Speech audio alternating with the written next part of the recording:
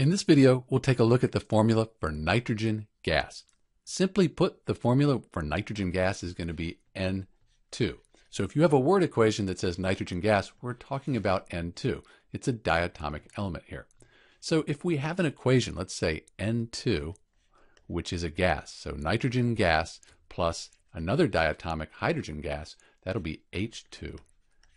They'll bond together to form NH3. This is ammonia. That'll also be a gas.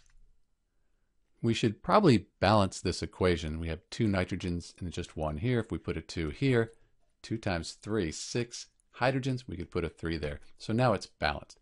So when you're writing equations and you have something like nitrogen gas or hydrogen gas, it's always going to be N2 or H2. And you can remember the 7 major diatomic elements that are going to be diatomic just with this little saying here. Have no fear of ice cold beer.